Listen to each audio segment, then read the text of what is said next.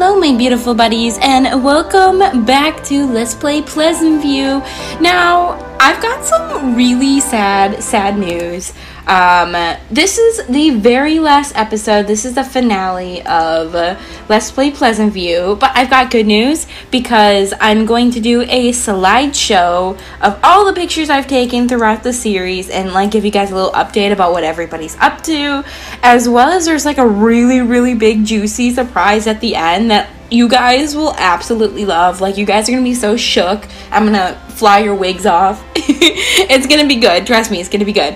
And two, like, there's always a possibility of this series going further. Like, if we ever get university, I don't want to spoil like the ending yet, but like if we ever get university and we want to like follow like Dustin and Angela and you know, like Lilith, and then what's his face, Dirk, you know, like we could do that too. There's so many things that we could do. So this is not the end. We always have my throwback save file that we're gonna not redo, I mean we're gonna keep updating, because now we're gonna go into Strange Town. But enough with this yabbering. You guys want to know answers. You guys want to know answers. What happened to Skip Broke? Because that is our very last, like, I guess, like, chapter to, like, this whole story.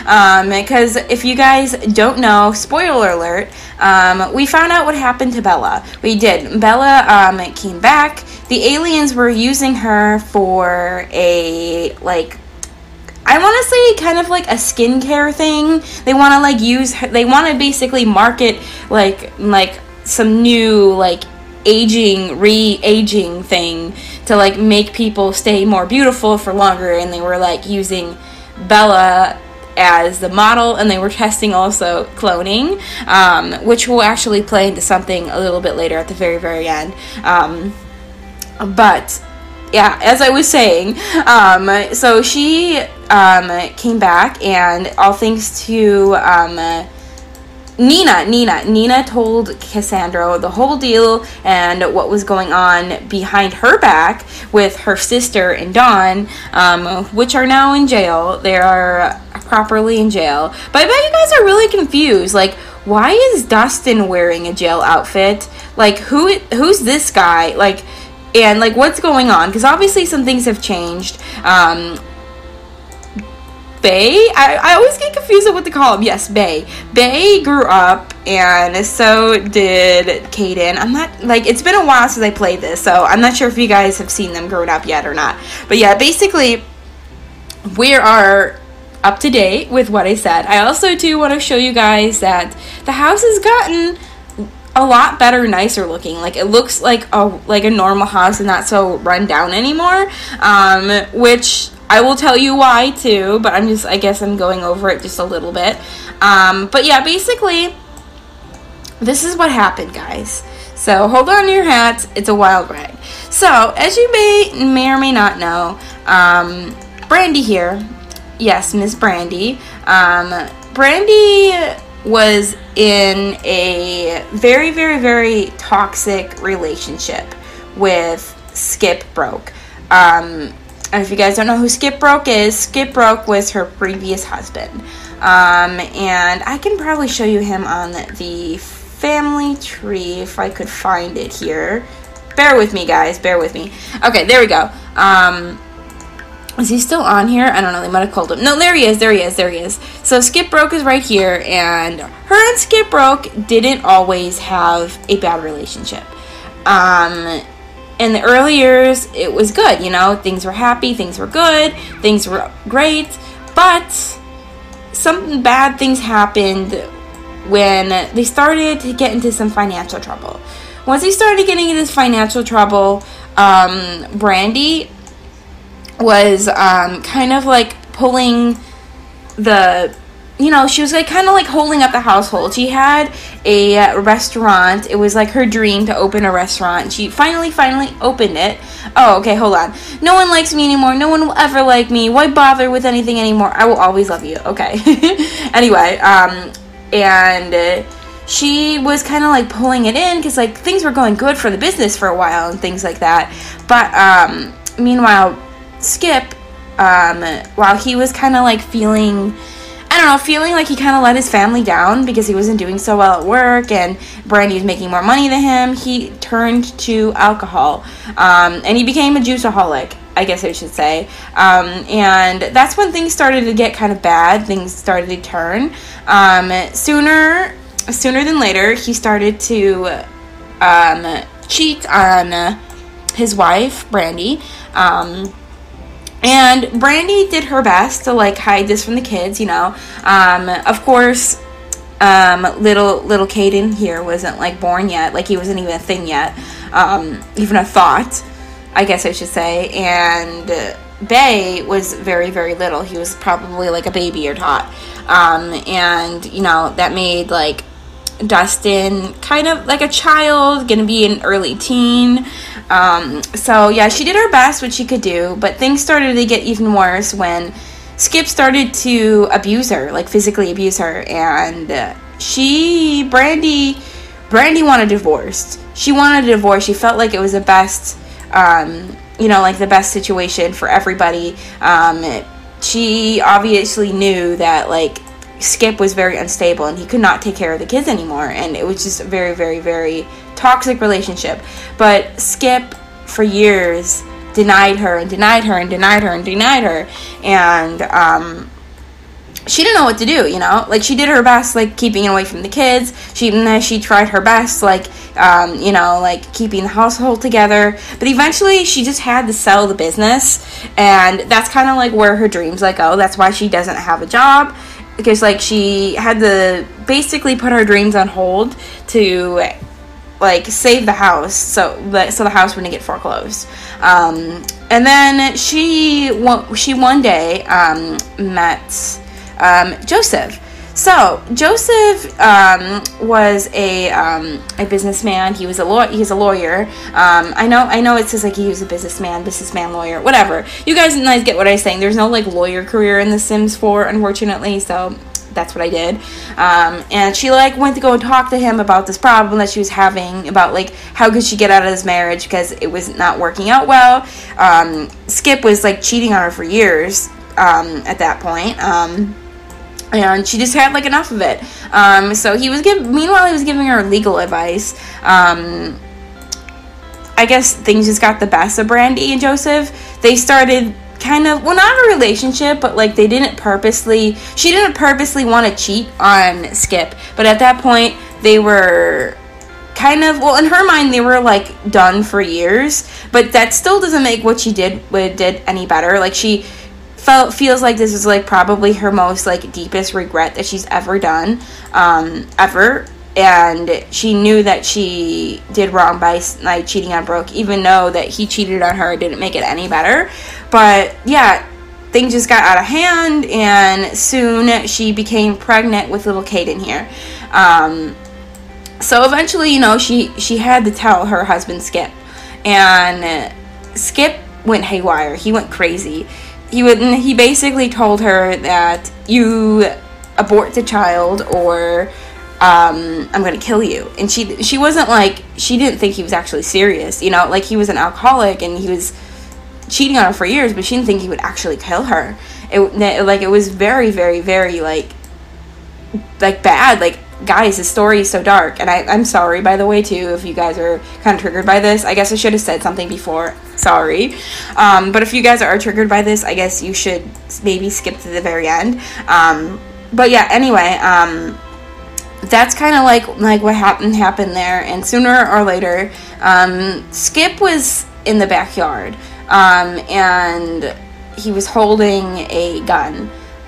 He just came back from one of his like flings, and one of his flings is actually outside. Like, she watched this all go down. She was outside right here with like her car, and he had a gun in his hand, and he walked out from the car, and she said, "Hey, like, what's going on, Brandy?" And then he said, "I'm gonna kill you, so this problem is done. You know, we were not gonna have this problem anymore. No, I don't have to see this child that isn't mine." And she said, "I wanted a divorce for years, and you've been cheating on me. What does what you've been doing make it any better? You know, like we're both at a wrong. Why don't we just end this?" And he's like, "We're gonna end this right now." And meanwhile, a lot of people think Brandy actually killed Skip because they had like an unfinished pool, but that's not the case. That unfinished pool was there because they didn't have enough money to afford expanding it and like doing it larger. Because, like, they always wanted a pool, but yeah, like I said, they were in financial trouble, so that's what happened there. So everyone's rumors were wrong, by the way, guys. And he was holding a gun, and he was gonna shoot her, and that's where, I guess, Dustin's life of crime basically started, because he kind of came out there, and he started the fight with his father, and basically, like, he was kind of, like, holding him like over the edge of the pool. Meanwhile, he was like trying to get the gun out of his hand, like, you know, like trying to get it away, but he accidentally shot it and it hit Skip's head and he kind of like fell backwards into the pool, and that's how Skip died. Yeah, it's really traumatic. Like I said, the story is like very, very, very like violent, very, very traumatic, but it's gonna have a happy ending, guys, I promise. And then Brandy basically said, because Joseph really, really loved her. Like, he loved her, and he's like, and he wanted to give her money, and he wanted to save the situation, and he's like, and then he's like, we're gonna get you out of this mess, and things like that, and he wanted to be there for the child, and things like that, but she said no, and she's like, you have to cut off all communications with me, we have to pretend like you don't know me, don't come near me, because I don't want to drag you into this mess. And Joseph tried contacting her a lot, like he tried contacting her so much, but you know, he eventually knew that what Brandy was doing was probably for the best, so they only communicated with each other through like a P.O. box.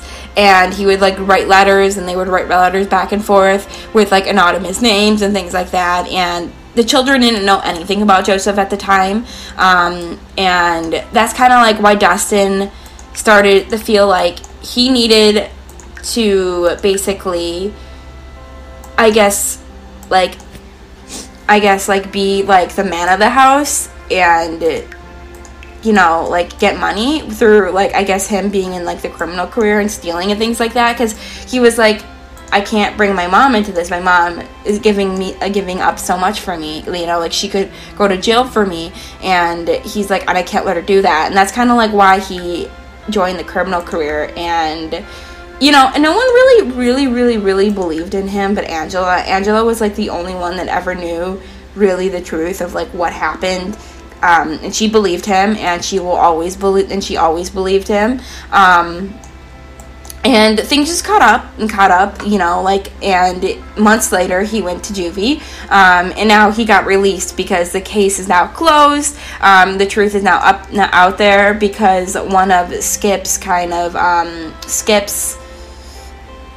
whatchamacallit, is like other woman, his side chick, there we go, his side piece, whatever, like kind of came forth and basically vouched for what happened that night. And yeah, the case is closed, and Joseph was allowed to come back to his family now that this mess is all over, and he supplied so much money into going into this house, because now this house actually looks like a normal house now. Like, it doesn't look like so run down anymore. It's really nice and beautiful. I'll turn on all the lights so you guys can like see with this, like, what's going on.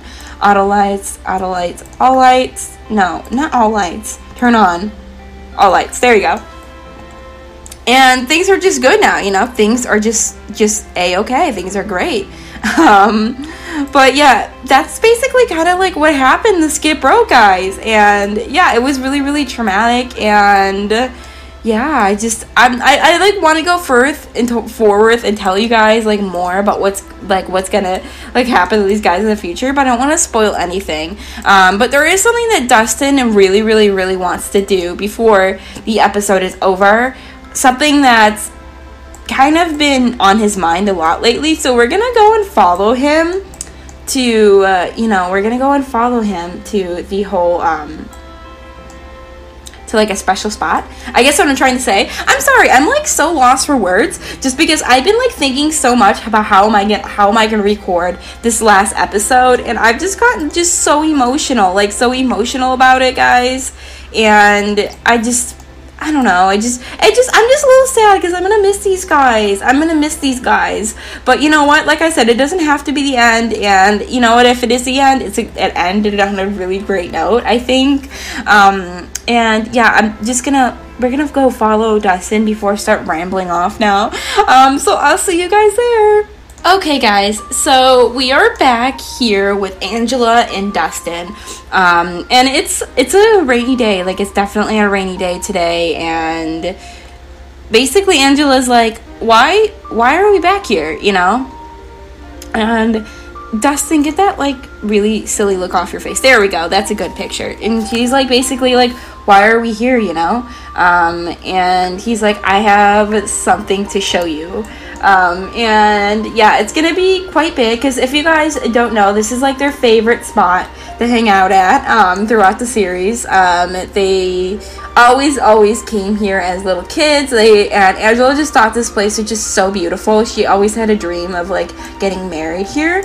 And they right now they're very, very young. To put things in perspective, Angela is like graduating high school, and I think since like he's been in juvie, I'm gonna say that he's graduated high school too, but like in a different way. I don't know if he got his like GED or something like that. You guys know what I'm talking about, right? And I'm gonna talk about like what's gonna go off with them like later, like the whole group, like with Lilith and Dirk and all of them, and like the adults and everything. But just for now, let's just say that they're going off to college, because they are. But I'll tell you guys what's going on. But basically, since that everyone's going off to college in the fall, he kind of basically wants to make things like really, really official with her, and basically promise himself to her and say that,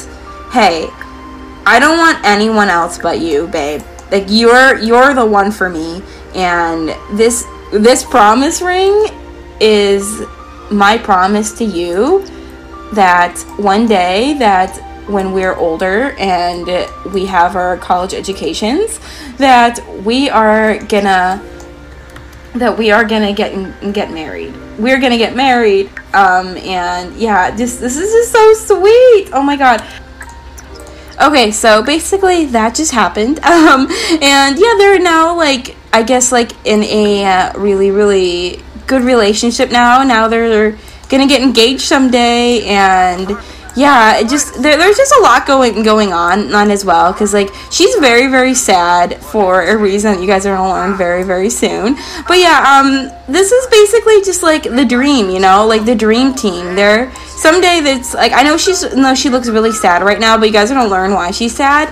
But basically, this is just like a good moment, like a good heartfelt moment to end up with, because like they're finally gonna be together forever, and I'm just so happy that could be, you know, like this is actually a thing, you know, like Angela and Dustin are now gonna live their happily ever after all the bad things that have happened.